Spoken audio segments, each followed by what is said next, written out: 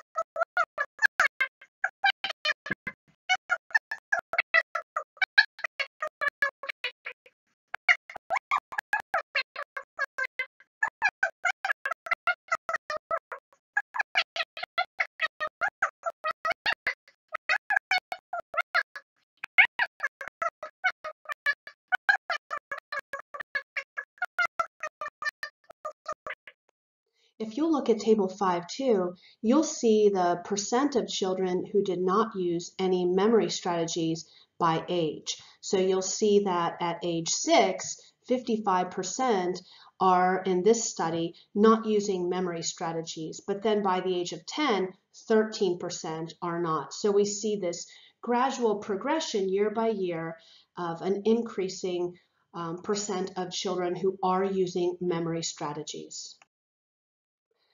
During middle and late childhood, we see quite a bit of language development. In particular, we see that children on average know around 40,000 words by age 9. And there are also new understandings of words that include categories and the use of objects and a less literal interpretation of meaning. We also see better grammar.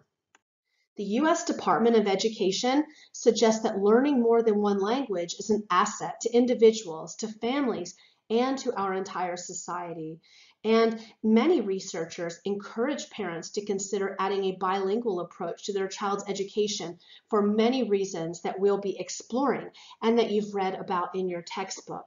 One misconception is that it may confuse a growing child during the early education stage to learn a second language. It's easy to understand the basis for these concerns, but if we look at what the research has to say, this is not correct, and the exact opposite is actually true. Bilingual children learn better and faster than other children.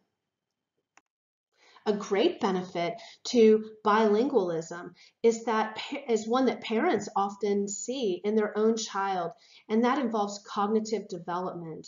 So children who, especially those who learn a second language very early in their lives, prior to the age of 6, and this is not to suggest that these benefits don't carry on or that we wouldn't see some of these benefits in middle childhood, but early learning can be tremendously helpful in many areas. So for example, it will help children to have an easier time understanding math concepts and solving word problems, developing strong thinking skills, and using logic. It can also help children to have better focus, to remember better, and it can also be helpful in decision making and thinking about language and then learning additional languages beyond that second language. As children who are living in families who are not English speaking or who have very minimal English, these children as they come to school can benefit tremendously from learning English that goes well beyond the cognitive benefits. Children who learn English at school or through other means are able to make new friends and to create strong relationships using that second language. Also, those children whose native language is English and who learn a second language, this provides them with opportunities to develop friendships with children that they might otherwise not be able to develop friendships with. Perhaps a child is learning as a second language Spanish, and now they're able to communicate with another child whose native language is Spanish. So we can think about how this language development and these opportunities to learn a second language can really help to create ties within schools and communities. I think it's important to note as well that when children are in school and they are learning a second language, especially when we think about children whose parents do not speak English, sometimes parents who do not speak English can feel very removed from what's going on in the classroom. You could imagine yourself if you were to live in a different country and you didn't know the language and your child was attending a school that was spoken in that country's language, how removed you might feel. And even as you're trying to learn that language, you still might not know it very well, especially in the beginning. So many teachers will send home communication to parents in that parent's language. Now, this is not to suggest that teachers need to know how to speak all of these different languages that could possibly be spoken at the homes of children that they teach, but we could think about the benefits of children who are or of of translation services or just translation programs that are available for free online. And so teachers can put in their communication in English and then it can come out in whatever language they want it to. Granted, it's not perfect, but it's certainly a great way for parents and teachers to have communication. Let's now take some time to review the communication disorders that you learned about as you were in this chapter. Let's first take a look at fluency disorders.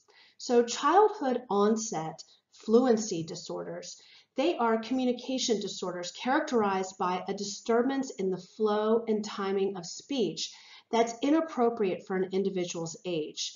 This can sometimes be referred to as stuttering, and it includes the repetition or prolongation of speech sounds.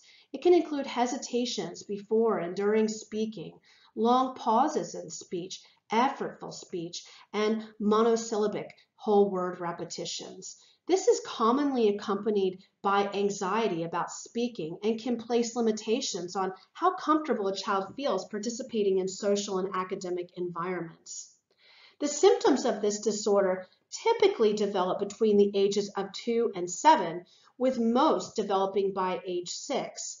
And these disorders become even more apparent as we move into middle childhood. So while mild stuttering is common in children who are learning to speak, this behavior becomes a fluency disorder when it persists over time and causes distress in the child. And as you've read, stuttering is more commonly found among males than it is among females. So what are some of the symptoms of this type of disorder? Well, there's, as I've mentioned, a repetition of syllables, sounds, or monosyllabic words like I see them. There's prolonging of the vocalization of consonants and vowels, broken words like pauses within a word, filled or unfulfilled pauses in speech, word substitution to avoid problematic words, and words produced with an excess of physical tension. This might include fist clenching or head jerking, and there may be some frustration or embarrassment that's related to speech. You might have wondered what it is that causes this type of disorder. So research has shown that stuttering and some of the other communication difficulties tend to run in families. So in other words, there seems to be a genetic component, and stuttering can also appear or worsen in situations that can cause distress, like feeling nervous or feeling pressured. Another disorder is articulation disorder. And this is the inability to correctly produce phonemes. And if you'll remember from earlier chapters, phonemes are individual units of sound. So a child with articulation disorder may have some errors in speech sounds by mispronouncing or substituting or leaving out a sound. And it's age appropriate for children at certain ages to be producing some kind of errors with particular sounds. But articulation disorders can impact a child's speech intelligibility while communicating with others. So, as you would imagine, then articulation disorders are related to an individual's ability to say particular sounds or string sounds together. And at the most basic level, they're the result of the person being physiologically unable to produce particular sounds, perhaps through the use of their lips or their teeth, their tongue or palate, or even their respiratory system or facial nerves or muscles. This type of disorder in children who have no associated condition can be treatable with speech therapy. And in children who have trouble articulating because of another condition, the prognosis of that condition likely will affect their progress in correcting their articulation disorder. Children who have articulation disorder may vary in the type of symptoms that they have. So some children may have, they may produce or pronounce extra syllables or extra sounds. So instead of saying assembly, they might say assembly. Sometimes children who have this disorder might substitute one sound for another. So they might pronounce a W like a W instead of a R. And then sometimes children with this disorder may have distortions where the person, that child tries to pronounce a sound correctly, but ends up actually distorting the sound. So they might work really hard to produce a W or W sound and produce a whistling sound instead. Voice disorders are pretty common in children. About 5% of children experience this, a chronic or long-lasting voice disorder. It's a voice disorder is when the quality of a child's voice is noticeably different to the voices of others who are in the same age range or sex. And children with voice disorders may have harsh or hoarse voices, or voices that are too high or too low or too loud or overly nasal. Most voice disorders, though, are harmless and they disappear on their own, but sometimes these voice disorders may require the help of a speech specialist. Some of the signs or symptoms of voice disorders include a harsh or hoarse voice, like I just mentioned. Also having, like I mentioned, that high tone or too low of a tone, speaking too loud or too quietly, or maybe the child's lost their voice entirely. Maybe the child speaks as though they're speaking through a blocked nose, or as though too much air is coming down through their nose during speech. Let's now take a look at some theories of intelligence. One theory of intelligence was one that came about by a researcher named Spearman. And what he found was that there were two major factors involved in intelligence. And when we say factors, he actually came up with these factors using a statistical tool that's called factor analysis. He said that there's something called the general intelligence factor. And this is a common ability that underlies intellectual abilities. It's our ability to learn, to reason, and to adapt. And it can be assessed by a variety of tasks. It can include how we are able to perform in quantitative reasoning, fluid reasoning, visual spatial processing, knowledge, and working memory. So it really underlies so many different abilities that we have and how well we're able to do those things. So Spearman noted that while every person tends to excel in some area, more so than another, it's not impossible for them to excel in additional areas as well. So he thought that it can be common for a person who specializes in one area to do well in other related areas. So for example, let's say we have a person who excelled well on verbal tests, they're likely to do well on other tests too, since many other tests have underneath their measurement some verbal ability that's needed in order to do well. And you might want to think about this as we might think about, let's say, athletes. So there's no guarantee that, let's say, someone who's really good at playing soccer would be equally good at snowboarding, but we might say that a good soccer player is fit and athletic, so he or she might have higher chances of performing physical tasks better than individuals who are not as coordinated physically. And specific intelligence is a measure of specific skills in narrow domains. So when we think about intelligence tests, like for example, the Stanford-Binet, they're thought to measure various cognitive factors that make up general intelligence. So as I just mentioned a moment ago, this can include quantitative reasoning, fluid reasoning, which is that flexible thinking that we have to solve problems, visual spatial processing, knowledge, and working memory. So our overall ability to do well at all of these things collectively, we could think of as general intelligence, because there's these underlying abilities beneath all of these collectively, or each of these together. Another theory of intelligence that you learned about in your readings is Sternberg's triarchic theory. And Sternberg suggested that intelligence could be thought of as using our abilities skillfully to achieve our personal goals.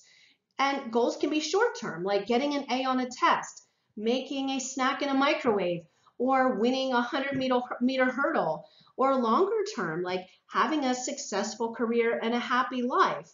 And so achieving these goals by using one's skills defines that successful intelligence.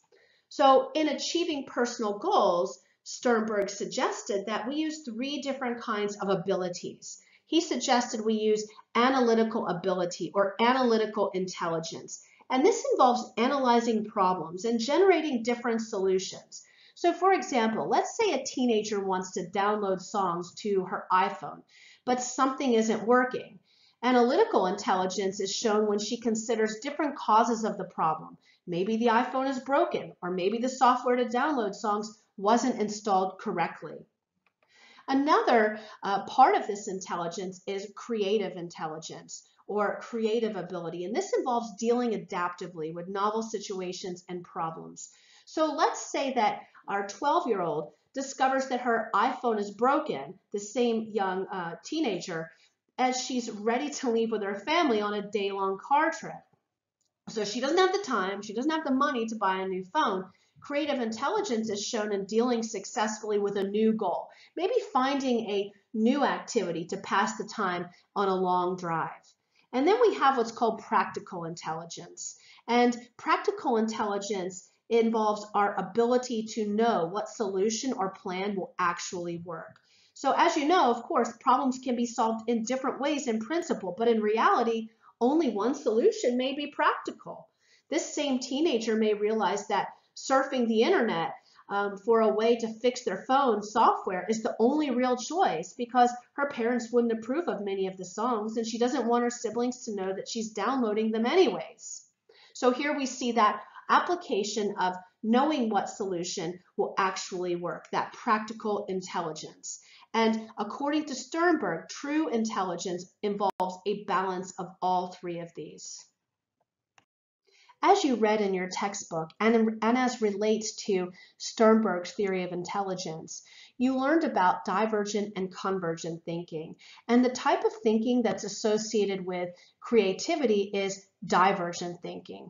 Convergent thinking involves focusing on the correct answer or conventional answer, whereas divergent thinking is a type of thinking that involves considering multiple possible solutions.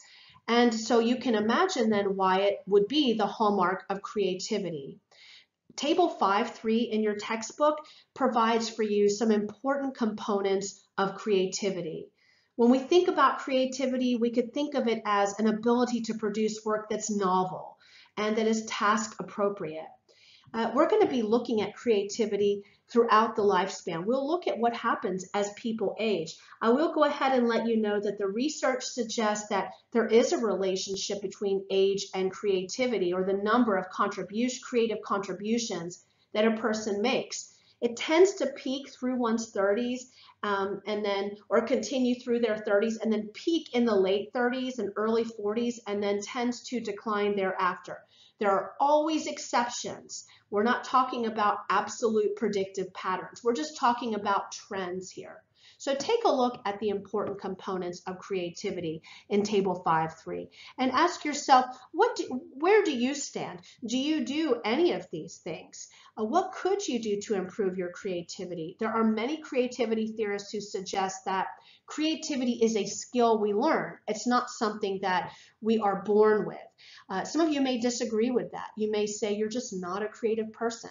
But I would challenge you to ask yourself about what you were like when you were 4 and 5 years of age. Did people think you were creative then? Did you do things that were,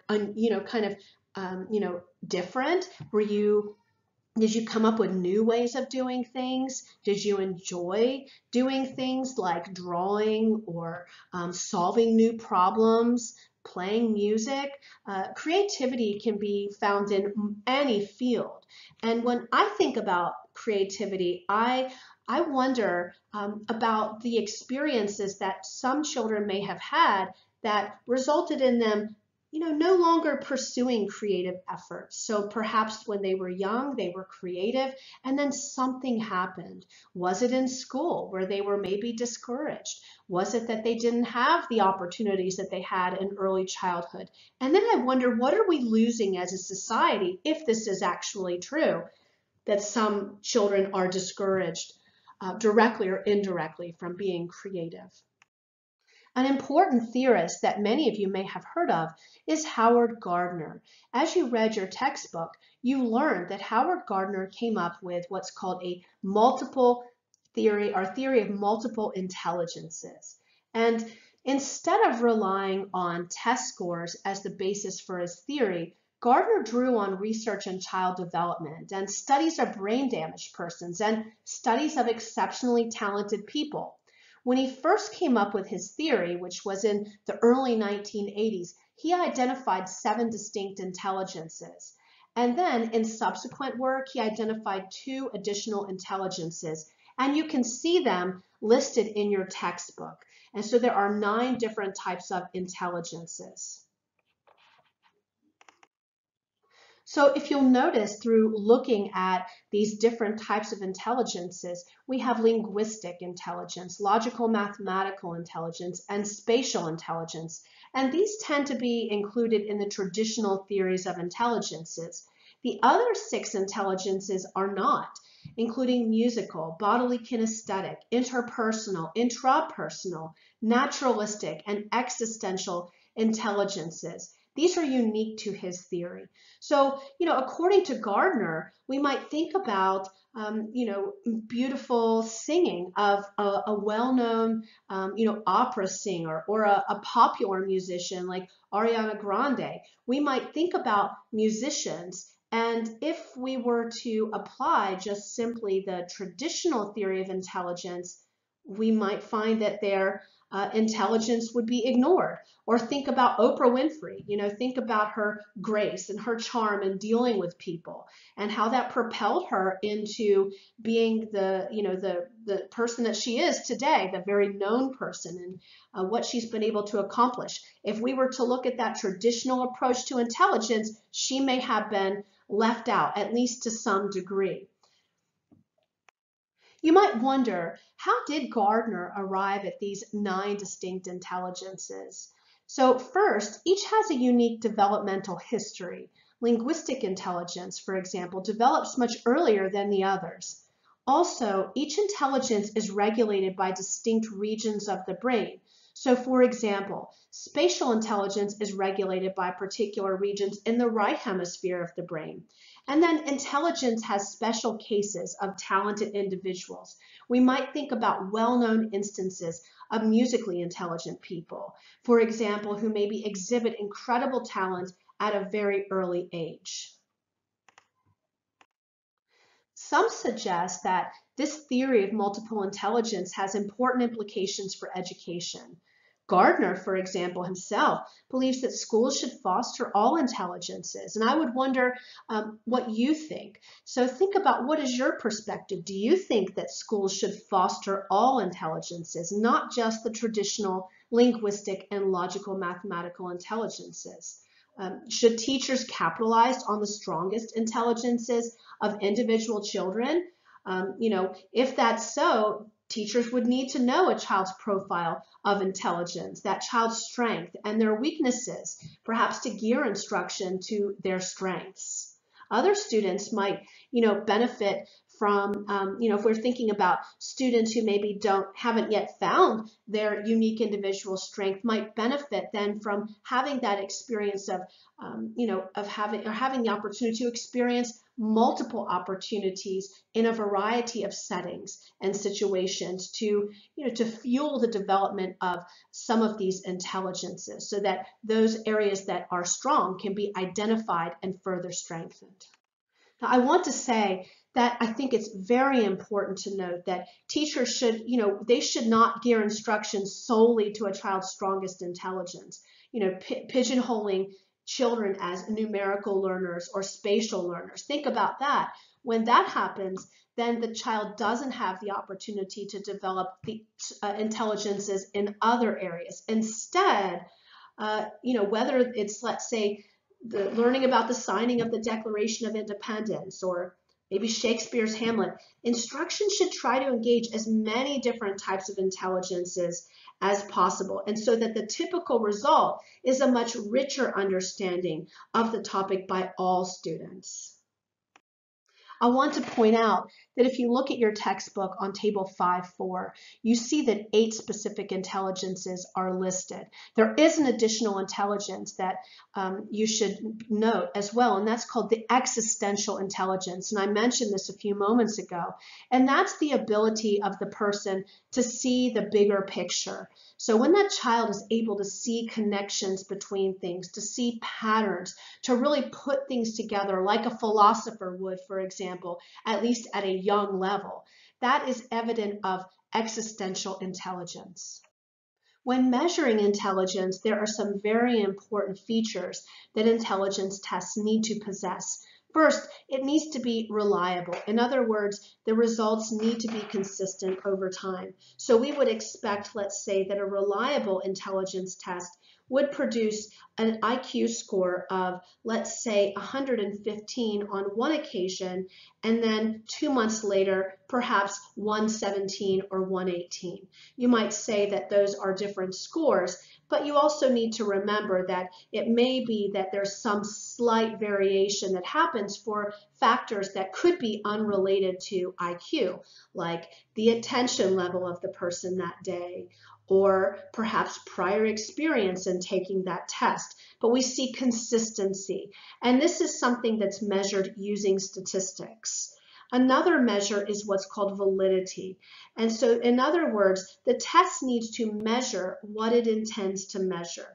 In the case of intelligence, it needs to measure intelligence, not something else. So that's why there's so many perspectives on what intelligence is. And if you hold the perspective that intelligence is comprised of these multiple dimensions like Gardner, then you may feel that a traditional IQ test is not as valid a measure as, say, something that incorporates these other measures of intelligence. Validity is determined in a variety of ways, and there are different types of validity.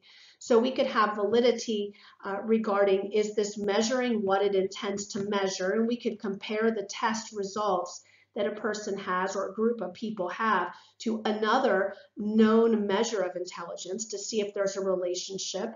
We could look at the constructs, and that means look at the different things we're measuring on that test and see how does that fare with the research on intelligence. And there is something called predictive validity, and some of you may have learned about this in statistics. And this is the ability of that test to make predictions about something else, some other behavior. Let's say like academic performance in school. And I'm not suggesting that there is a relationship or is not. That's not for discussion at this point. We'll look later at that. But what I am suggesting is that there are certain things that you may be able to predict from one test. And so that measurement is called predictive validity. Tests that measure intelligence also need to be standardized. So in other words, this means it is administered and scored the same way every time.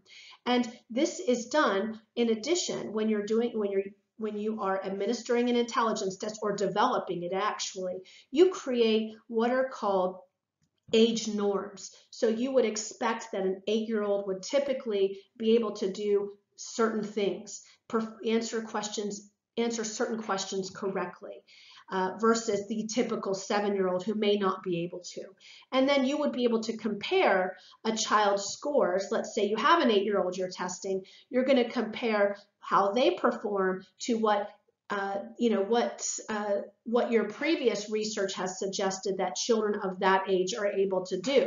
And then this can actually, based on that research and then further based upon your use of plotting this onto or creating a normal distribution or bell curve based on this information, you can then plot the score on a bell curve.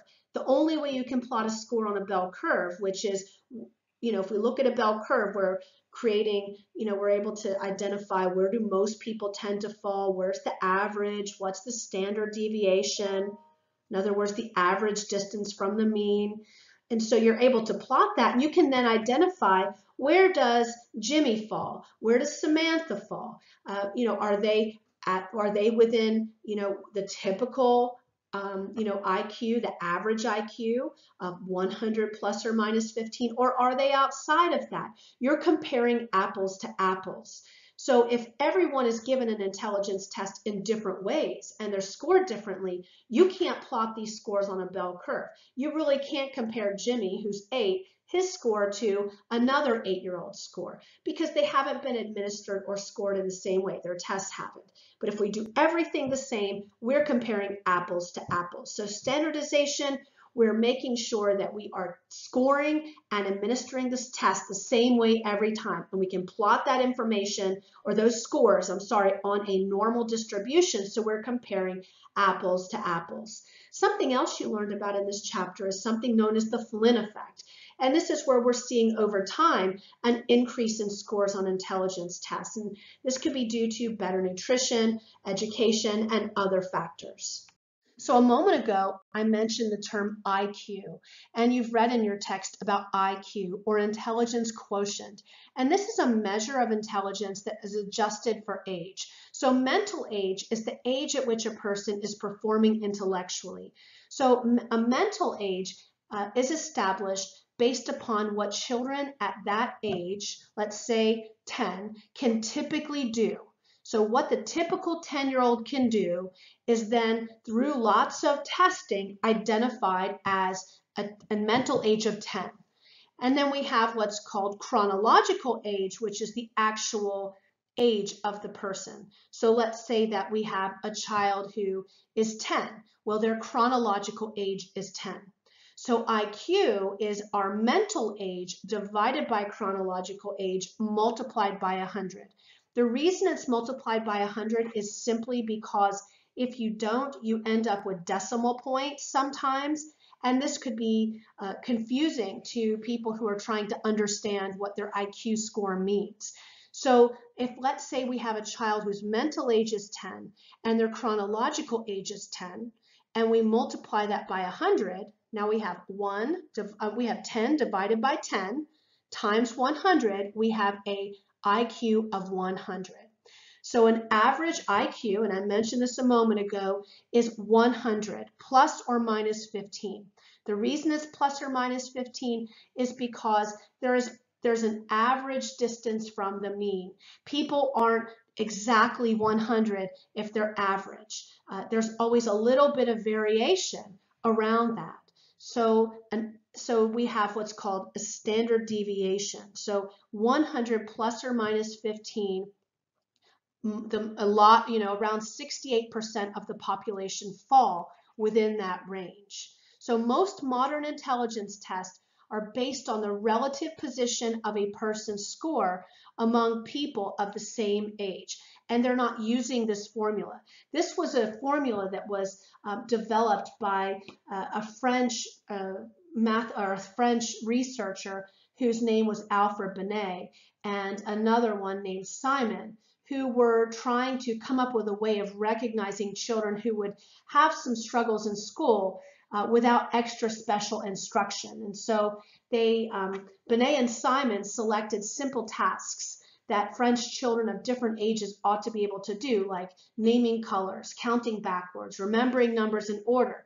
And based on preliminary testing, they identified problems that, let's say in this instance, where I'm describing those types of abilities, a typical 3-year-old could solve, and then what a typical 4-year-old could solve. And then this became mental age. And so, you've got here, and by the way, this was back in the early 1900s when this happened. So that was an early way of thinking about intelligence or calculating IQ. Today, most modern intelligence tests actually plot a person's score on a normal distribution. For those of you who have taken statistics, you could actually convert a person's score into what's called a z-score, and you can then plot it on a normal distribution to figure out where do they stand in comparison to other children of their age. If you look here, you'll see what I'm talking about, this normal distribution. So a normal distribution, most scores fall at the middle, fewer are at the extremes. This is figure 5.13 in your textbook. And so a normal distribution has some basic statistical properties. And so you'll see here, it says about 68% of people fall in this range. When I said 68%, it's not because I have a really good memory and remember 68% are between 85 and 115. It's because I remember a rule in statistics that I learned many years ago called the 68, 95, 99, 7 rule.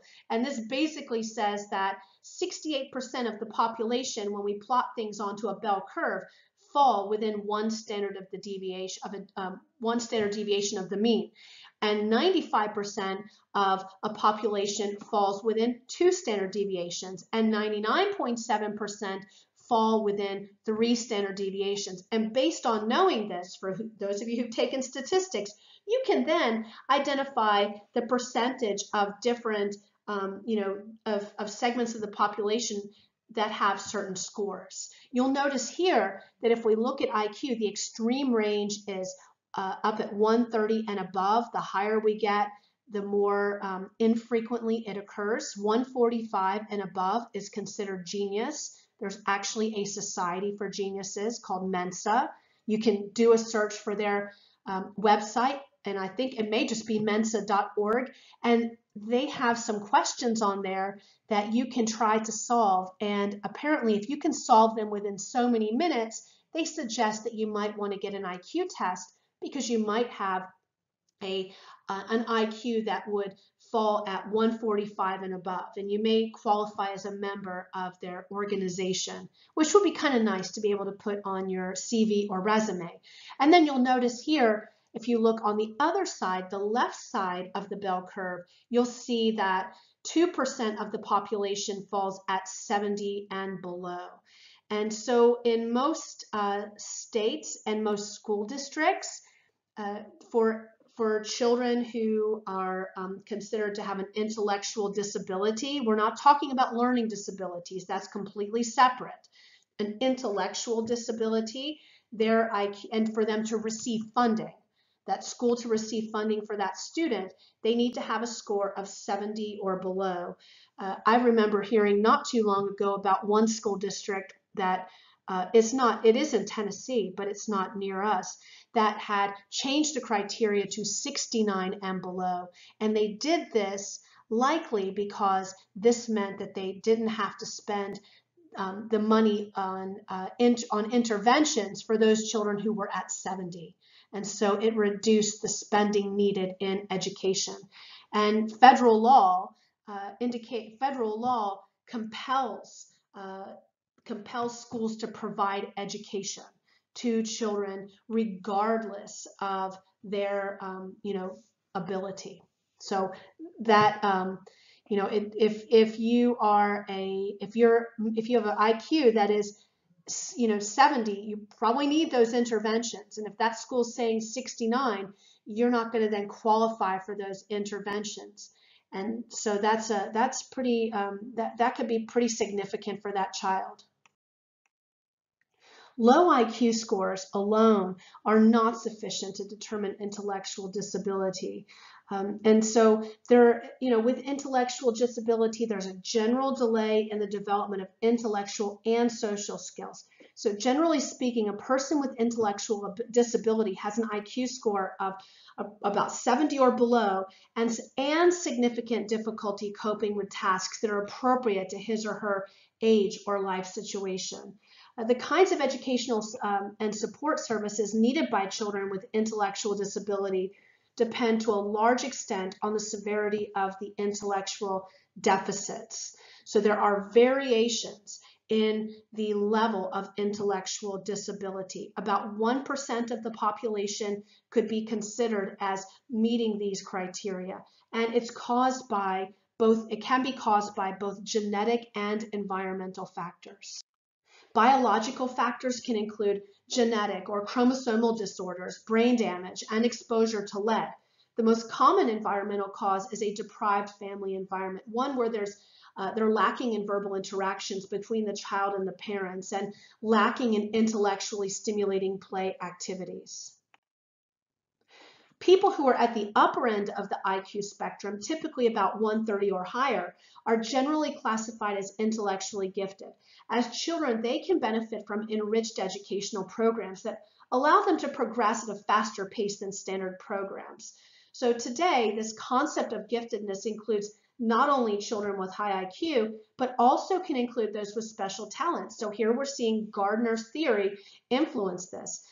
These special talents can be in areas of music or artistic ability. So these are skills not typically assessed by standard IQ tests.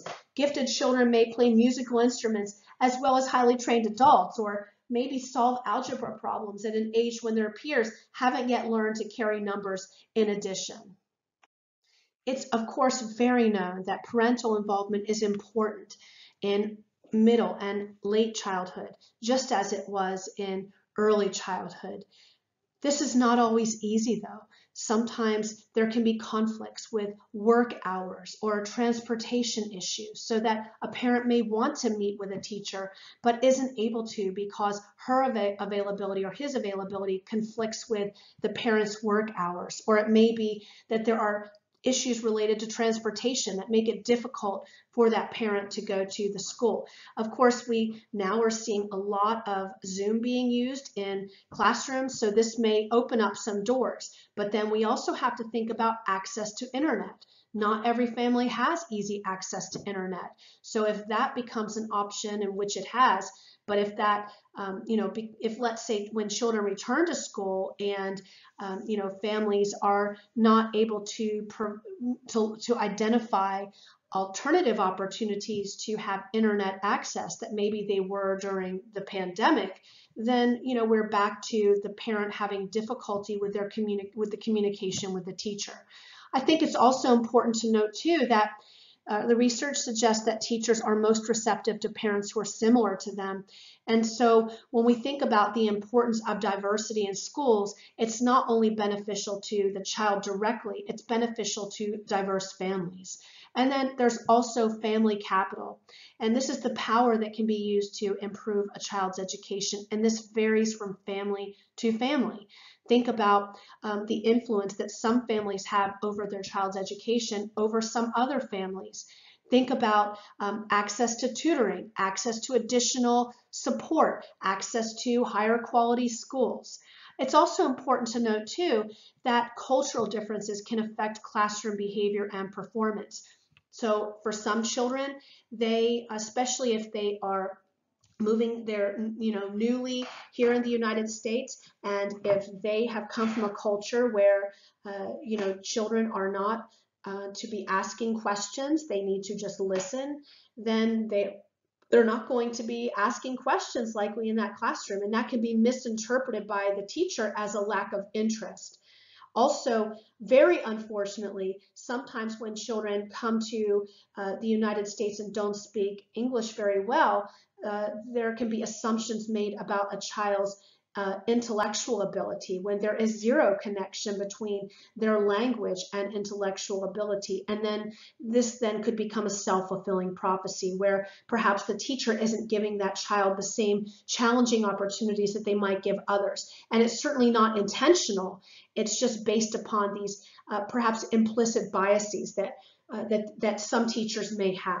So they come in with very good will, but then some of these, the beliefs that they may hold can impact their thinking about that student and then their behavior.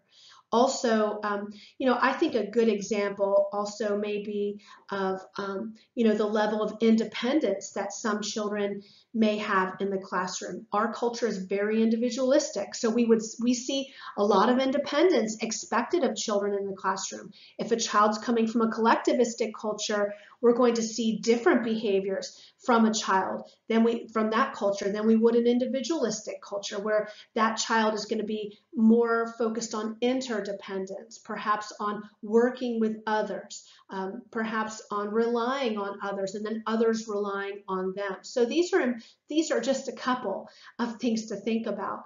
And clearly there are many other things to think about, but just food for thought to think about how cultural differences can affect behavior and performance, and that interrelationship between the teacher and the child, and expectations and cultural background, how that plays out. There are three major types of learning disabilities that are most common, and these include difficulties in reading individual words, and this sometimes is known as developmental dyslexia. Another is difficulty understanding the words that have been read successfully, and this is could be called impaired reading comprehension. And then another is difficulties in mathematics, and this is termed a mathematical learning disability or developmental dyscalculia. So understanding learning disability is complicated because each type has its own causes and then requires its own treatment. So the most common, for example, type of learning disability is developmental dyslexia. And it's so common that sometimes people will just say it's a reading disability. And many of the children who have this learning disability have problems distinguishing sounds in written or oral language. So, for example, a child may have, as you're pronouncing a word, and you're saying the word to them, they may not hear some of the individual units or individual sounds within that word as a typical child would, or they're not processing it. They can hear it. Their auditory system is working well, but they're not processing that language. And so, or it may be a child has trouble distinguishing bis from bep or bis from dis. And so these sound very similar, and there's difficulty in processing. There are different degrees of dyslexia. So some children have very mild symptoms, whereas some other have very significant symptoms. Children who have developmental dyslexia, they typically benefit from training in what's called phonological awareness, and this helps them to identify subtle but important differences in language sounds. And then also what's called explicit instruction on the connections between letters and their sounds. And with intensive instruction of this type, children who have dyslexia can read more effectively. So another one I mentioned, another type of disability is impaired reading comprehension. So these children have no trouble reading words, but they understand far less of what they read. And remember, this is not because of something, like having inadequate instruction. There's likely something going on neurologically for this child. So maybe they're asked to read a sentence like, the man rode the bus to go to work, or the dog chased the cat through the woods. And so they might find it difficult to answer questions about what they've read, like, what did the man ride, or where did the man go? And so this could be, this, as you could imagine, this could be significant for a child who has this type of disability. As when we think about a child who can read, typically we want children to be able to read by the time they finish second grade, because they're learning to read up to second grade through second grade, and then in third grade they're reading to learn. So you can think about when this is going to start to affect the child. A parent may not notice that the child has this learning disability until they're moving forward in their learning to read. So it may not be until second grade or even third grade or later as there's trouble or challenges with comprehension. And then, as I mentioned, there's another common learning disability that's called a mathematical disability, and that also I mentioned is dyscalculia. And so, a lot of kids will struggle with math in the very beginning, and they progress. Some kids will struggle, and then they progress as typical kids do, and end up faring well with their other classmates. They end up being okay in their math, but then some kids continue to have this difficulty, and what they're struggling with is they can struggle with counting or adding and subtracting, and sometimes these children will also be diagnosed with a reading disability. As children get older and they're moving into second and third grade and later, they may use inefficient methods for computing solutions. So maybe they're still using their fingers as third graders to solve problems like 9 plus 7. So there's not as much known about mathematical learning disability than reading disabilities. And this is because math engages a broader set of skills. But there are some ideas about what might be causing this. One is that it may be that children who that they may have issues with what's called an approximate number system. So they get less precise estimates of quantities from children who have a mathematical learning disability. Another possible cause is that these children may be impaired in counting or retrieving math facts from memory. And then some other theorists suggest that it may reflect a problem in the basic cognitive processes that are used during math, like in working memory or in executive functions. So since mathematical disability isn't that well understood, effective interventions, they're not as developed and tried and practiced as those for reading disabilities, but they are available. And as more research emerges, so too will the development of these interventions. I think it's important to note that when children have these learning disabilities, it can reflect in, of course, their academic performance, so that a child can have average or high IQ, but is going to struggle in, say, comprehending what they're reading. And so, if they have a comprehension, if they have a learning disability related to comprehension, then of course they're not going to do as well on test questions that are asking them about what they've read. Or if a child has a reading disability, not only might they struggle in reading and in literacy, they're going to struggle in doing word problems, or they're going to struggle as they're reading about science and as they're reading in social studies. And I think it's also important to note that not all learning problems are learning disabilities. There can also be sensory and motor impairments. Sometimes learning problems and those are very different from learning disabilities, can be due to language barriers or intellectual disability. And it's important to be able to distinguish between each of these and learning disabilities. Another type of learning disability that is described in your textbook is dysgraphia. And this is a writing disability, and this affects the legibility of the writing, and it also can affect the way that words are written. And this is often associated with dyslexia. Please be sure to take a look at each of these in your textbook so that you can identify the overall symptoms. Let's take some time to review attention deficit hyperactivity disorder. When we think about this disorder, we may reflect on classrooms that have children of varying levels of energy and abilities to focus. Some children are chronically restless, impulsive, and distractible. And when we think about ADHD, we tend to think about three defining symptoms, and this includes hyperactivity, inattention, and impulsivity. Children who have ADHD are unusually energetic, fidgety, and unable to keep still, especially in situations that are requiring them to limit their activity, like in reading. And so we call this hyperactivity. Then some children may also exhibit a significant amount of difficulty in focusing. So there is trouble with attention. They exhibit inattention. They may have trouble paying attention in class and seem unable to concentrate on schoolwork and maybe skip from one task to another. Another characteristic is impulsivity. And so children with ADHD may act out before thinking. They may run into a street before looking for traffic or interrupt others while they're speaking. I think it's important to note that not all children with ADHD are all the same. Some children with ADHD have, their primary symptom is hyperactivity. For other children, their primary symptom may be impulsivity.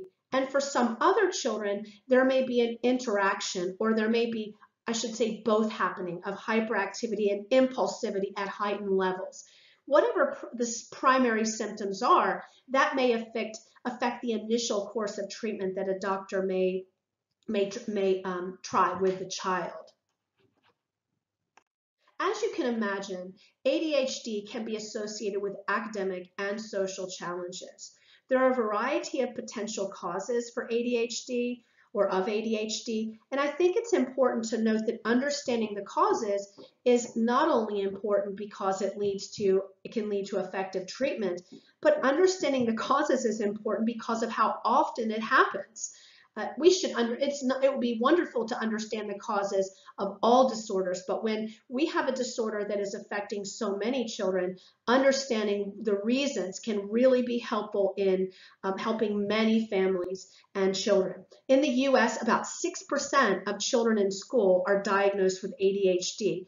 Boys they outnumber girls by a 3-to-1 ratio. The diagnosis is most commonly made in middle childhood when it becomes obvious that the child has trouble working alone in a classroom. Sometimes these children may have trouble making friends, not always, but sometimes, and they may be disrupted at home. So when we're seeing this behavior happening in more than one environment, this can be an indicator that it's not the environment that's the issue, and it may to some degree be, but if it's crossing different environments, there's something else likely going on. So when it is diagnosed in children, often the doctor will ask a parent to fill out a questionnaire, but will also ask the parent to give the teacher an opportunity to fill out a questionnaire that's specific to the classroom, so that they can look for if there's similarities or similar symptoms across situations. And when we think about the interventions that are used for ADHD, it is important to get a correct diagnosis. Children who have ADHD not only benefit from behavioral interventions, but they can benefit from biomedical interventions, and this often includes the use of stimulants. And the stimulants are a controlled substance, and they should not be administered lightly. And so doctors are cautious in diagnosing ADHD and in how they go about prescribing ADHD medications.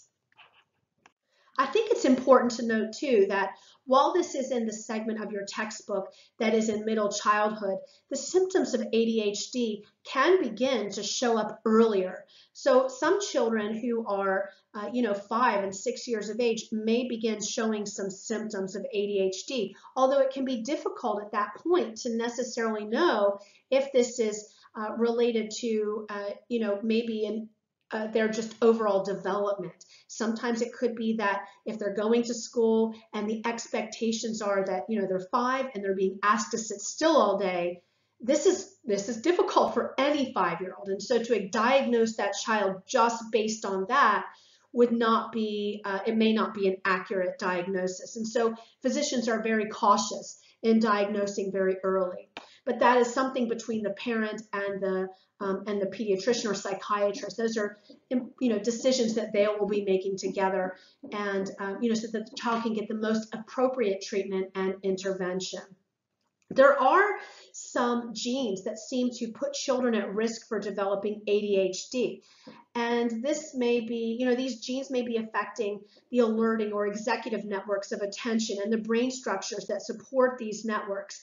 There are also environmental factors that can contribute. Sometimes prenatal exposure to alcohol or other drugs put a child at risk. A mother who when she was pregnant did not have proper nutrition. Children who are born premature are very susceptible to the development of ADHD. And so, as I mentioned, it is important to understand the causes. There are more causes than what I just mentioned here. There's extensive research in this area, and it's very interesting research. I want to point out too that there have been 6 regions of the brain that have been identified in brain imaging that are distinct in many children with ADHD versus those who do not have it. So when you hear people say things like ADHD or a diagnosis of this is just an excuse for, it's just something we call, maybe, instead of calling a child someone who's out of control or misbehaving, we call them, we say they have ADHD. This is not an excuse. It is not a made-up diagnosis. It is real, and there are physical markers in the brain and believed to be genetic contributions to that. Also, you see that ADHD can run in families. ADHD sometimes can go untreated for years, and it's not until adulthood that a person is diagnosed. So I would encourage each of you to do further reading about this so that you can understand it, since the symptoms are, since the diagnosis happens in 6% of children, and there are also many adults who were never diagnosed whose lives may be affected now. Let's take a look at relevant legislation related to children with disabilities. Let's first take a look at the Americans with Disabilities Act, which was signed into law in 1990 under George W. Bush.